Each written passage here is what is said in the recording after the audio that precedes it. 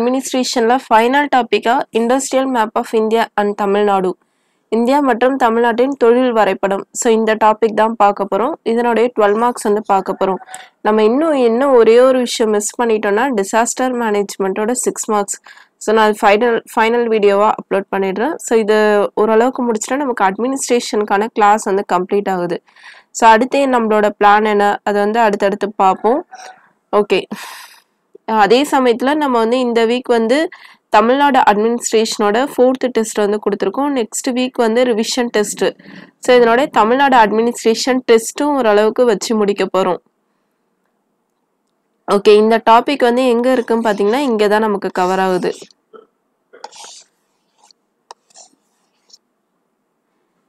So இதில் வந்து 2 முக்கியமான விஷயம், அது பேசிக்கான விஷயம் தான் பார்க்க போகிறோம். ஒன்று இந்தியா ரிலேட்டட், இன்னொன்று தமிழ்நாடு ரிலேட்டட்னு. ஸோ ஜென்ரலாக இண்டஸ்ட்ரீஸ்னா என்ன, தொழிற்சாலைனா என்ன, இதை பற்றி ஜென்ரலாக பார்க்க போகிறோம். அதனுடைய கிளாசிஃபிகேஷன். இன்னொரு விஷயம் தமிழ்நாடு ரிலேட்டட், அதாவது நம்ம எந்த ஒரு விஷயம் இந்தியாவுக்கு படித்தாலும் அதை தமிழ்நாட்டுக்கும் வந்து படிச்சிடணும். ஸோ தமிழ்நாட்டில் சுதந்திரத்தப்ப தொழிற்சாலை முன்னேற்றம் எப்படி இருந்தது, அதுக்கப்புறம் 1990 வந்து ரொம்ப முக்கியமான ஒரு பீரியட், 90-91. ஸோ அந்த பீரியடில் தான் நிறையா இண்டஸ்ட்ரியலைசேஷனில் நிறைய தாராளமயமாக்கல் லிபரலைசேஷன் நடந்தது. ஸோ அந்த பீரியடில் எப்படி இருந்தது, இந்த மாதிரி ஒவ்வொரு இதுவும் முக்கியம். இதில் வந்து நம்ம மெயினாக தமிழ்நாடு லிபரலைசேஷன் அந்த 1990 பீரியடில் எந்த அளவுக்கு உருவாகி எப்படி தான் உருவாகி வந்திருக்கு அந்த ஒரு கொஸ்டின் வந்து பார்க்க போகிறோம். இதை தவிர்த்து உங்களுக்கு ரிமைனிங் இதெல்லாம் நம்ம மெட்டீரியலில் வந்து கவர் ஆகுது. ஸோ இண்டஸ்ட்ரீஸ், தொழிற்சாலை அப்படின்னா என்ன, அதனோட கிளாசிஃபிகேஷன். ஸோ இண்டஸ்ட்ரீஸ்னாலே நமக்கு என்ன தெரியும், ஏதோ ஒரு பொருளை வந்து உற்பத்தி பண்ணுற இடம். ஸோ ப்ரொடக்ஷன் ஆஃப் குட்ஸ், உற்பத்தின்றது ஒரு பொருளை வந்து தானாக மட்டும் உற்பத்தி பண்ணுறதுல ஒரு மினரல்ஸ், ஒரு ரா மெட்டீரியல் எடுத்தாந்து, அதாவது ஒரு மூலப்பொருள் எடுத்தாந்து அதுலேருந்து எக்ஸ்ட்ராக்ட் பண்ணுறது மினரல்ஸ். இப்போ அமோனியா தான் வந்து பார்த்திங்கன்னா இந்த ஹெபர் ப்ராசஸ் முறையில் வந்து எடுப்பாங்க. ஸோ இந்த மாதிரி எல்லா விஷயம் தான் நடக்கும். அதே சமயத்தில் ப்ரொவிஷன் ஆஃப் சர்வீசஸ். ஸோ சர்வீசஸ்னால் இந்த டிரான்ஸ்போர்ட், இது எல்லாமே சேர்ந்ததான் இண்டஸ்ட்ரின்றது. பொருட்களின் உற்பத்தி, கனிமங்களை பிரித்தெடுத்தல் அல்லது சேவைகளை வழங்குதல் எல்லாமே சேர்ந்ததான் இண்டஸ்ட்ரீஸ். ஸோ இதில் வந்து எக்ஸாம்பிளாக பார்த்தீங்கன்னா iron and Steeles industry, goal mining industry, அந்தந்த செக்டாருக்கு ஏற்ற மாதிரி ஒவ்வொரு இண்டஸ்ட்ரீஸ்ன்றது இருக்குது. ஸோ உலக அளவில் வந்து ரொம்ப ஃபேமஸான இண்டஸ்ட்ரீஸ் அப்படின்னு பார்த்தா இந்த iron and Steeles industries, textile industries, information technology industry, இதெல்லாமே.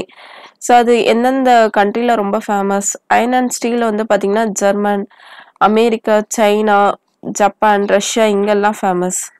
ஸோ மெயின் கண்ட்ரி பாருங்கள், யூஎஸ்ஏ, சைனா, ரஷ்யா, இந்த கண்ட்ரிஸ் தான் அங்கே வந்து ஃபேமஸ். அப்புறம் டெக்ஸ்டைல் பார்த்தா நம்ம இந்தியாவில் வந்து டெக்ஸ்டைல் வந்து ஃபேமஸ், இதை வந்து நோட் பண்ணிக்கணும்.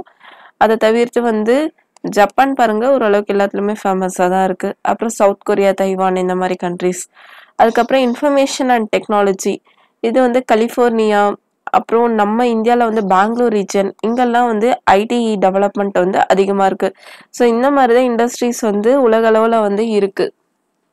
இதனுடைய கிளாசிஃபிகேஷன் அப்படின்னு பார்த்தா 3 வகையில் வந்து பிரிக்கலாம். ஒன்று வந்து என்ன பொருட்களை வந்து பயன்படுத்துகிறாங்க அதை பேஸ்டாக ஒரு இண்டஸ்ட்ரீஸ் வந்து பிரிக்கிறாங்க. இன்னொன்று அதனுடைய சைஸு, அதாவது சின்ன இண்டஸ்ட்ரியா பெரிய இண்டஸ்ட்ரியா அந்த மாதிரி. இன்னொன்று அதனுடைய ஓனர்ஷிப், அதாவது அது வந்து ஒரு ப்ரைவேட் செக்டர் எடுத்து நடத்துதா இல்லை பப்ளிக் செக்டர் எடுத்து நடத்துதா இல்லை 2 பேரும் எடுத்து நடத்துகிறாங்களா. ஸோ அந்த மாதிரி ஒரு 3 வகையில் வந்து இதை வந்து நம்ம பிரிக்கலாம். ஸோ ஃபர்ஸ்ட் வந்து இதனுடைய மூலப்பொருட்கள் பேஸ் பண்ணி பிரிக்கிறதுனா இப்போ வந்து agro based industries. So agro based industries இதை பொறுத்த வரைக்கும் பிளான்ட் அனிமல் பேஸ்டு ப்ராடக்ட்ஸ் தான் இங்கே வந்து ப்ரொடக்ஷன் நடக்கும். மெயினாக வந்து இந்த டெய்ரி ப்ராடக்ட்ஸு, அதுக்கப்புறம் ஃபர்டிலைசர்ஸ், இந்த மாதிரி இதுதான் இந்த விவசாயம் சார்ந்த தொழிற்சாலையில் வந்து இருக்கும். இதே வந்து ஒரு மெரைன் பேஸ்டு இண்டஸ்ட்ரீஸ், அங்கே வந்து பார்த்திங்கன்னா இந்த சீ ப்ராடக்ட்ஸ் இதெல்லாமே இருக்கும். இதே வந்து ஒரு அயன் அண்ட் ஸ்டீல் இண்டஸ்ட்ரீஸில் வந்து பார்த்திங்கன்னா அதுக்கேற்ற மாதிரி ப்ராடக்ட்ஸ். ஸோ அந்தந்த ப்ராடக்ட்ஸ், அந்த ரா மெட்டீரியல், அந்த பேசிக்கான பொருள் என்னவோ, இப்போ வந்து ஒரு ப்ரொடக்ஷன், ஒரு கிளாத் வந்து ப்ரொடக்ஷன் பண்ணுறாங்கன்னா அங்கே வந்து அதுக்கேற்ற மாதிரி காட்டன், அந்த மாதிரி ரா மெட்டீரியல்ஸ் இருக்கும். ஸோ எதுக்கு தேவையோ அதுக்கான அந்தந்த மூலப்பொருள் வந்து இருக்கிறத பேஸ் பண்ணி இந்த மாதிரி இண்டஸ்ட்ரீஸ் வந்து பிரித்து இருக்காங்க. ஸோ இந்த மாதிரி ஒரு சைடு வந்து இருக்காங்க. செகண்ட் வந்து இந்த மாதிரி பிரிஞ்சாலும் அது வந்து சின்னதாக இருக்காங்களா இல்லை பெருசாக இருக்காங்களா என்றதை நம்ம வந்து சொல்லணும். ஸோ பேஸ்ட் ஆன் சைஸ், அளவு அடிப்படையில் அப்படின்னு பார்த்தீங்கன்னா அவங்கள்ட்ட எவ்வளோ பணம் இருக்கு, அந்த கேபிட்டல் இன்வெஸ்ட்மெண்ட். இப்போ சின்னதாக பார்த்தீங்கன்னா ஒரு 1 லட்சம் வச்சு கூட ஸ்டார்ட் பண்ணியிருப்பாங்க. இவங்க வந்து ஒரு 100 கோடி வச்சு கூட ஸ்டார்ட் பண்ணுவாங்க. ஸோ அதனுடைய சின்னது பெருசு. அதுக்கப்புறம் அதனுடைய எம்ப்ளாயீஸ். ஸோ இங்கே வந்து கண்டிப்பாக வந்து ஒரு 2-3 எம்ப்ளாயீஸ் இருக்காங்கன்னா இங்கே வந்து ஒரு 10,000 எம்ப்ளாயீஸ் கிட்ட வச்சுருப்பாங்க. அதுக்கப்புறம் எவ்வளோ அளவுக்கு ப்ரொடக்ஷன். ஸோ ஒரு 1 லேக் தான் இன்வெஸ்ட் பண்ணியிருக்காங்கன்னா ஒரு லிமிட் தான். அந்த 1 லேக்குக்கான ப்ரொடக்ஷன்ஸ் தான் இருக்கும். இங்கே வந்து பார்த்தீங்கன்னா அதிக அளவு ப்ரொடக்ஷன்ஸ் வந்து இருந்துக்கிட்டே இருக்கும். எப்போவுமே அது வந்து ரன்னிங்கில் இருந்துக்கிட்டே இருக்கும்.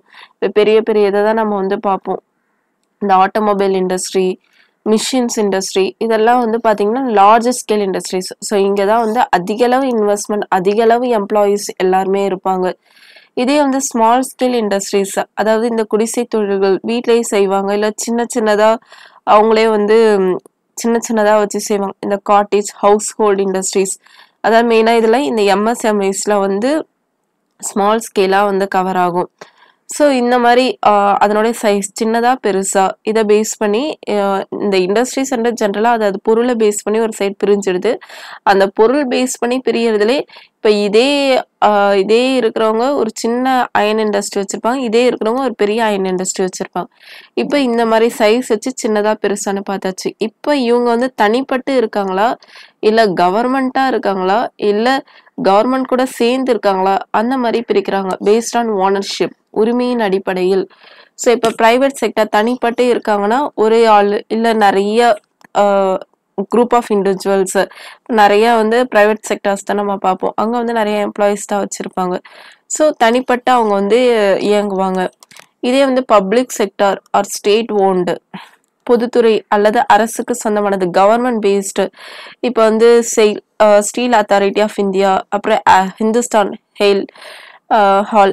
ஹிந்துஸ்தான் ஏரோநாட்டிக்ஸ் லிமிடெட், இதெல்லாம் வந்து கவர்மெண்ட்டே ஃபுல் அண்ட் ஃபுல் ரன் பண்ணுறது. இதே ஜாயிண்ட் அப்படின்னு பார்த்தீங்கன்னா போத் ப்ரைவேட் அண்ட் பப்ளிக். இப்போ இந்தியாவே பார்த்தீங்கன்னா ஒரு மிக்சட் எக்கனாமிக் தான், ப்ரைவேட் அண்ட் பப்ளிக் ரெண்டு பேரும் சேர்ந்து செய்யறது தான்.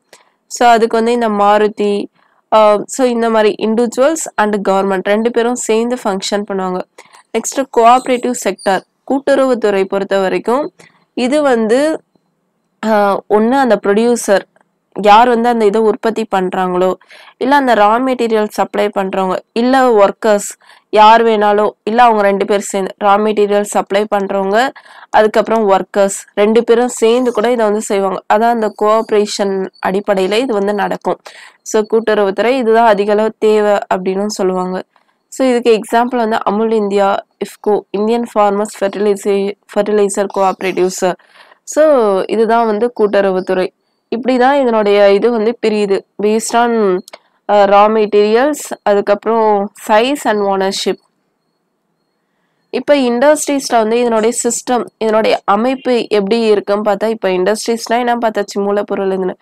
ஸோ எதா இருந்தாலும் பார்த்தீங்கன்னா அந்த இன்புட் அனுப்பி நம்ம நார்மலாக ஜென்ரலாக எல்லாத்துலேயும் தெரிஞ்சுக்கிறது தான்.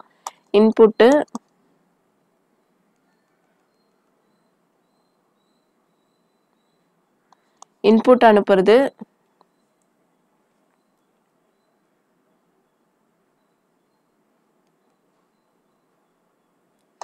இன்புட், அதுக்கப்புறம் ப்ராசஸர், அதுக்கப்புறம் அவுட்புட் வெளில வர்றது.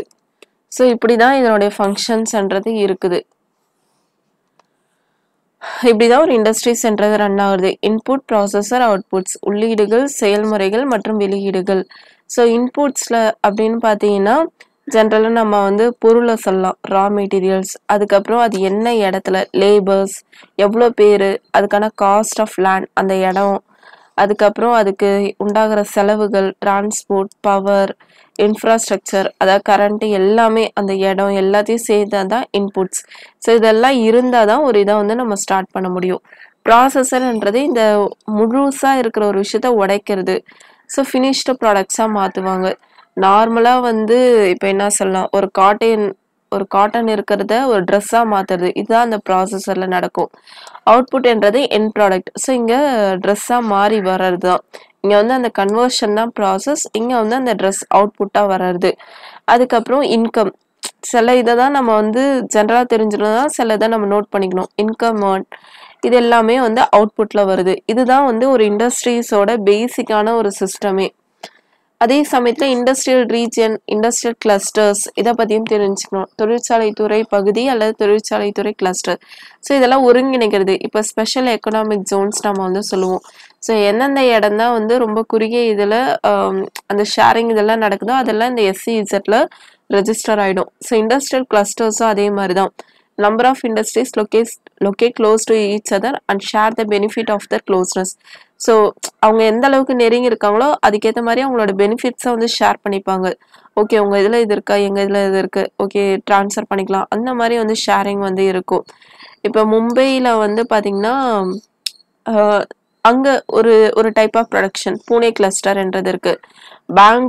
பெங்களூர் இது வந்து தமிழ்நாடு ரீஜியன், அப்புறம் Hooghly region, Ahmedabad Baroda region.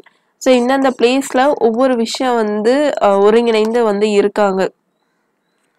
கார்கான், Delhi Mirat region. So இந்த பிளேஸில் ஒவ்வொரு விஷயம் வந்து அந்த கிளஸ்டர் ஆகி புரியுறாங்க. ஸோ இதுதான் பேசிக்காக இண்டஸ்ட்ரீஸ். ஜென்ரலாக இந்த மாதிரி ரொம்ப பேசிக்கான விஷயம் கேட்பாங்களான்னு தெரியல. Maybe industrial map of India அப்படின்னு எடுத்தால் கேட்கலாம். பட் இதை தாண்டியும் நிறைய விஷயம் இருக்குது கேட்கணும் அப்படின்னு எடுத்தாங்கன்னா. ஸ்பெஷல் எக்கனாமிக் ஜோன்ஸ் ஆல்ரெடி எக்ஸாமில் கேட்ட விஷயம். இதை தவிர்த்து வந்து தமிழ்நாட்டோட எல்லா ஃபேஸும் வந்து கேட்பாங்க. இண்டிபெண்டன்ஸ் பீரியட், அப்புறம் லிபரலைசேஷன். அதை தவிர்த்து இப்போ அப்டேட்டாக இருக்கிறதுலையும் கேட்பாங்க. இப்போ வந்து நிறையா எக்ஸ்போர்ட் இம்போர்ட் இதில் வந்து சில இஷ்யூஸ் வருது. ஸோ இந்த மாதிரியும் வந்து கேட்க வாய்ப்புகள் இருக்குது. எப்படி கேட்டாலும் ஓரளவுக்கு நம்ம ஆன்சர் பண்ண ஓரளவுக்காவது நம்மக்கிட்ட நோட்ஸ் வந்து இருக்கணும். நெக்ஸ்ட் வந்து நம்ம ஆல்ரெடி சொன்னது தான் இந்த லிபரலைசேஷன், இந்த தாராளமயமாக்கல். அதாவது நம்ம வந்து என்ன சொல்லுவோம், எல்பிஜி சொல்லுவோம். லிபரலைசேஷன், பிரைவேடைசேஷன் அண்டு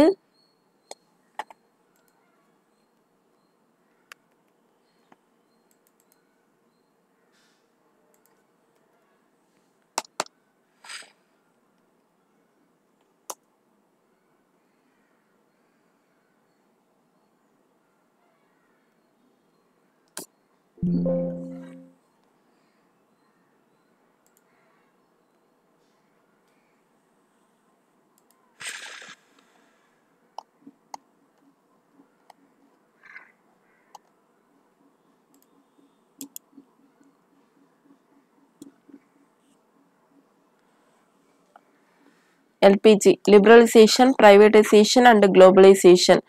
தாராளமயமாக்கல், தனியார் மயமாக்கல், உலகமயமாக்கல். ஸோ இதில் வந்து லிபரலைஸ்டு பீரியட் அந்த 1990, 1991 அந்த பீரியடில் தமிழ்நாட்டில் எந்த அளவுக்கு இண்டஸ்ட்ரீஸ் ஃபேமஸ். தமிழ்நாடு பொறுத்த வரைக்கும் இங்கே வந்து நிறைய இண்டஸ்ட்ரீஸ் வந்து ஃபேமஸ். இப்போ சென்னை, பெங்களூர், அதுக்கப்புறம் நம்ம தமிழ்நாட்டிலே வந்து தட் இஸ் நம்ம தமிழ்நாடு ரீஜியன் அப்படின்னு பார்த்தாலே நிறைய இடம், கரூர், திருப்பூர், இந்த மாதிரி இடம் ஒவ்வொன்றுத்துக்கும் ஒவ்வொரு விஷயம் வந்து ஃபேமஸாக இருக்குது. ஸோ லிபரலைசேஷன் ஃபேஸ் இந்த பீரியட் இந்த தாராளமயமாக்கல் எந்த அளவுக்கு இருந்திருக்கு. ஸோ மெயினாக வந்து பார்த்தீங்கன்னா தமிழ்நாடு பொறுத்த வரைக்கும் இங்கே வந்து நிறைய எவிடன்ஸ் வந்து இருக்குது. ஏன்னா இப்போ வரைக்கும் நிறைய விஷயம் உருவாகிருக்கு. டெக்ஸ்டைலு, ஷிப் பில்டிங், ஸோ இந்த மாதிரி நிறைய விஷயம் அப்போதுலேருந்து இப்போ வரைக்குமே ஓரளவுக்கு டெவலப்டு ஸ்டேட்ஸ். ஸோ அந்த பீரியடில் அப்படின்னு பார்த்தீங்கன்னா south east and western Asia இந்த பீரியடில் வந்து நிறைய ட்ரேட் வணிகம்ன்றது நடந்திருக்கு. நம்ம ஜென்ரலாக வந்து படிப்போம். சோழர், சேரர், பாண்டியர் காலத்திலே வேறு வேறு நாட்டோட நம்ம வந்து இந்த வர்த்தக இது வந்து ஏன்னா இங்கே வந்து நிறைய போர்ட் வந்து இருந்தது. ஸோ அது மூலமாக நிறைய இருந்தது நம்ம வந்து படிச்சிருப்போம். பரந்த கடற்கரையை கருத்தில் கொண்டு இப்போது பல நூற்றாண்டுகளாக தென்கிழக்கு மற்றும் மேற்கு ஆசியாவுடன் வர்த்தகத்தில் ஈடுபட்டுள்ளது. ஸோ லிபரலைசேஷன் ஃபேஸ் இது வந்து பாயிண்ட் வைஸாக தான் கொடுத்துருக்கேன். இது வந்து நம்ம புக்கிலேருந்து எடுத்த கண்டென்ட்டு தான், ஸ்கூல் புக்கில் இருக்கிறது தான். ஸோ இது அப்படியே வந்து படிச்சுக்கோங்க. கேட்டாங்கன்னா ஒரு 6 மார்க் இல்லை 12 மார்க் கேட்டாலும் ஓரளவுக்கு அப்படியே ப்ரெசென்ட் பண்ணலாம். ஸோ தொழில் மயமாக்கலின் இறுதி கட்டம் 1990களின் முற்பகுதியில் இருந்து சீர்திருத்தங்களுக்கு பிந்தைய காலமாகும். ஸோ அந்த அதாவது அந்த 1990, 1991 அந்த பீரியட் தான் வந்து பார்த்தீங்கன்னா, இந்த தொழில்துறையில நெறைய சேஞ்சஸ் வந்தது. ஏன்னா, ஃபாரின் கண்ட்ரீஸ் அதுவரைக்குமே இந்தியா வந்து ரொம்ப ஸ்ட்ரிக்ட்டா இருப்பாங்க. எந்த ஒரு ஃபாரின் ட்ரேடர்ஸும் இந்தியாக்குள்ள நுழைய முடியாது. அது மாரி நெறைய விஷயத்துல நம்மள்ட்ட நெறைய லைசென்சிங் பாலிசி அது இதுன்னு நெறைய இருந்தது. பட் அது எல்லாமே இந்த பீரியட்ல தான் வந்து ரிலாக்ஸ் பண்ணாங்க. ஸோ இந்தியால எப்படி இருக்குன்னா, தமிழ்நாட்டுல எந்த அளவுக்கு இருக்கு அப்படின்னு பார்த்தீங்கன்னா, தமிழ்நாடு வந்து ஒரு ஸ்டேட் கவர்மெண்ட்ன்றவங்க இது மூலமா நெறைய ரிசோர்ஸ் மொபிலைசேஷன் அதாவது வளங்களை திரட்டுவது அதிக பொறுப்பை ஏற்படுத்தியது. ஏன்னா நம்ம வேற ஒருத்தவங்க கூட ட்ரேட் பண்ணா நம்ம கிட்ட அந்த அளவுக்கு ரிசோர்ஸ் வந்து இருக்கணும். அது நம்ம வளங்கள வந்து ஒரு ஒரு சைடு டெவலப் பண்ணணும். அதே சமயத்துல காம்படிஷன் வந்து ஆஹ் இப்ப ஒருத்தவங்களுக்கு நம்ம டிரான்ஸ்போர்ட் பண்றோம்னா ஆஹ் அவங்க அவங்க ப்ராடக்ட்ஸும் இங்க வந்து வரும். ஸோ அவங்க ப்ராடக்ட்ஸ் இங்க வந்து வரும்போது இங்க வந்து நம்மளோட ஓன் ப்ராடக்ட்ஸும் இருக்கும், ஃபாரின் ப்ராடக்ட்ஸும் இருக்கும். ஸோ இது வந்து ரேட்டு வந்து கம்மியா தருவாங்க. ஸோ இங்க வந்து ஓரளவுக்கு அதிகமா இருக்கும். அப்ப இவங்க கூட காம்படிஷன் பண்ணனா நம்மளது வந்து இன்னும் தரமாக்கணும். ஸோ இந்த மாதிரி நிறைய விஷயம் காம்படிஷன் வந்து இது பண்றது. அதுக்கப்புறம் இங்க இருந்து பிசினஸ் பண்ணணும் வரவங்கள அட்ராக்ட் பண்ணணும். அதுக்கேத்த மாரி இங்க வந்து பிசினஸ் பிளாட்ஃபார்ம் வந்து இருக்கணும். ரொம்ப ஸ்ட்ரிக்ட்டா அப்படிதான் வச்சிருந்தா நெறைய பேர் இன்வெஸ்ட் பண்ண மாட்டாங்க. ஏன்னா இன்வெஸ்ட் பண்ணாதான் நெறைய இங்க எம்ப்ளாய்மென்ட் ஆப்பர்ச்சுனிட்டி, நமக்கான ப்ரொடக்ஷன், நமக்கான இம்ப்ரூவ்மெண்ட் எல்லாமே இருக்கும். ஸோ இது எல்லாமே வந்து ஸ்டேட் கவர்மெண்ட் பண்ண வேண்டியதா இருந்தது ஒரு ஸ்டேட் சார்பா. அது மட்டும் இல்லாம நெறைய இன்சென்டிவ்ஸ் அவங்களுக்கான நெறைய சலுகைகள் வந்து தர வேண்டியதா இருந்தது. சீப்பான லேண்டு, டாக்ஸ் கன்செஷன்ஸ், அப்புறம் நெறைய மானியங்கள் குடுக்கறது. ஸோ ஏன்னா இங்க வந்து ஒருத்தவங்க இன்வெஸ்ட் பண்ணணும்னு நினைக்கும்போது அவங்களுக்கான நிலத்தை வந்து ஃப்ரீ ஆக்கி விடணும். டாக்ஸை வந்து ஓரளவுக்காவது ரிலாக்ஸ் பண்ணி விடணும். ஸோ இந்த மாதிரி நிறைய விஷயம் ஒரு ஸ்டேட் கவர்மெண்ட் வந்து பண்ணி ஆக வேண்டிய ஒரு கட்டாயத்தில் வந்து இருந்தாங்க. அதுக்கப்புறம் trade liberalisation and currency டிவாலுவேஷன். So 2 விஷயம் இன்னும் ஸ்ட்ராங்காக பண்ணாங்க. ஒன்று வந்து வர்த்தகத்தை வந்து ஃப்ரீ ஆக்கி விடுறது, அதுதான் இந்த cheap land tax concession, subsidised. அதுக்கப்புறம் நம்மளோட கரன்சியை வந்து நாணய மதிப்பிழப்பு, கரன்சி டிவாலுவேஷன், அதாவது டிமானிட்டைசேஷன் வர, டிவாலுவேஷன் வர. ஸோ டிவாலுவேஷன்ன்றது அந்த அதனுடைய ப்ரைஸை வந்து கொஞ்சம் குறைக்கிறது. ஸோ அந்த மாதிரி வந்து பண்ணாங்க. Trade liberalisation and currency டிவாலுவேஷன். இது எல்லாமே நம்ம ப்ராடக்ட்ஸை வந்து ஃபாரின் கண்ட்ரிஸ், பிகாஸ் அவங்க நம்ம ப்ராடக்ட்ஸை எடுத்துக்கும் போது நம்ம ப்ரொடக்ஷன் இன்னும் அதிகமாகும், நமக்கான ஏர்னிங் இன்னும் அதிகமாக வரும். ஸோ இந்த மாதிரி எக்ஸ்போர்ட் மார்க்கெட்ஸ்லேயும் நம்ம வந்து டெவலப் ஆக மெயின் ரீசனாக இருந்தது. ஸோ இந்த ட்ரேட் லிபரலைசேஷன் இதெல்லாம் வந்து பார்த்திங்கன்னா நிறைய டெக்ஸ்டைல்ஸ், அப்புறம் நம்மளோட ஹோம் ப்ராடக்ட்ஸ், அதுக்கப்புறம் லெதர் ப்ராடக்ட்ஸ், இந்த மாதிரி இண்டஸ்ட்ரீஸ் தான் அதிகமாக டெவலப் ஆக ஆரம்பித்தாங்க. அது மட்டும் இல்லாமல் இந்த ட்ரேட் லிபரலைசேஷனில் நிறைய எம்என்சிஸ், மல்டிநேஷ்னல் ஃபர்ம்ஸ், அவங்கெல்லாம் நம்ம இதில் வந்து நிறைய இன்வெஸ்ட் பண்ண ஆரம்பித்தாங்க. அதுலேயும் மெயினாக பார்த்தீங்கன்னா இந்த ஆட்டோமொபைல் செக்டர். இப்போ சென்னையில் தான் பார்த்தீங்கன்னா ஆட்டோமொபைல் வந்து பீக்கில் வந்து இருக்குது. ஸோ இது மூலமாக நம்மளோட டொமஸ்டிக் மார்க்கெட்ஸ்க்கு வந்து அதிக அளவு இவங்களுடைய தேவை வந்து அதிக அளவு இருக்கு.